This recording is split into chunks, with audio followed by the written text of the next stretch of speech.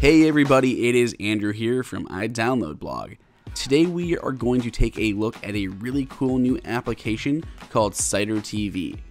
It allows you to control your Apple TV from your phone, but it also allows you to control it from your phone without ever having to actually log into your phone, because you can control it completely from Notification Center. This app is not unlike Apple's official remote application for the Apple TV. This app is free to download, but they do offer in-app purchases. So all we're going to do is register our Apple TV to the application itself by hitting that plus button in the top right hand corner. We're then going to get a pairing code. If it does not find your Apple TV automatically, you can enter the IP address manually, but I did not have any issues, it found it right away.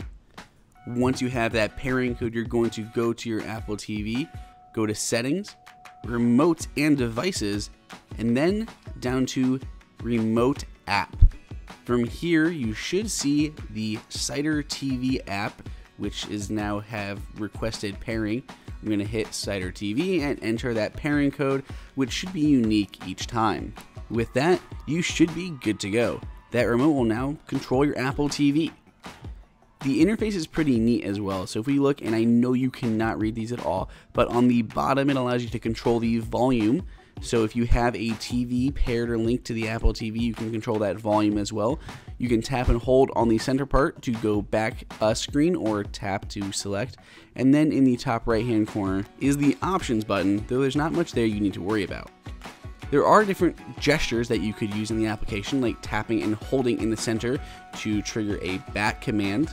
That'll essentially take place of the menu button, which would normally take you back a screen. You can swipe left and right to fast forward or rewind, or if you pause, you can use that to slow-mo rewind or fast forward. In the bottom left-hand corner is the play pause button that you can use when playing back media. And in the bottom right-hand corner, which is really handy, is the keyboard, allowing you to send text to your Apple TVs. So obviously dictation is great on the 4th gen, but even typing it on your keyboard, on your phone, is even easier.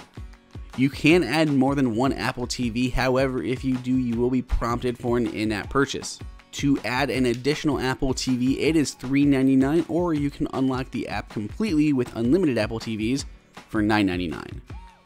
Now, aside from just being able to control your Apple TV, which is pretty par for the course, you can do that with Apple's Apple TV app. What's really neat is the fact that you can add this to Notification Center. So if I go to Notification Center, edit on the bottom, and I choose Cider TV, I'm going to pull this to the top so it's easy to find. We can now actually control our Apple TV from Notification Center, which means we don't even need to unlock our phones to get to Notification Center and control the Apple TV. So this is really handy.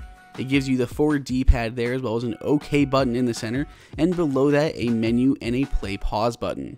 Now if you'll notice, to the right of the play pause button there's a tiny little up caret. That will actually allow you to compress this menu. So if we unlock this and pull it open again, if we tap that caret, it'll actually completely compress that, where you only have that pause and play button. So it's really handy to keep it nice and small and out of the way, and when you do need to do more control, you can open it up and have the full D-pad, OK, and menu buttons. I find this app to be really handy, and it's definitely something I'm going to keep around, but I still prefer the Siri remote because it's the only thing that offers dictation and the voice control, and that's really a benefit over anything else out there. If you'd like, you can pick this up for free, and of course there's a link below in the description.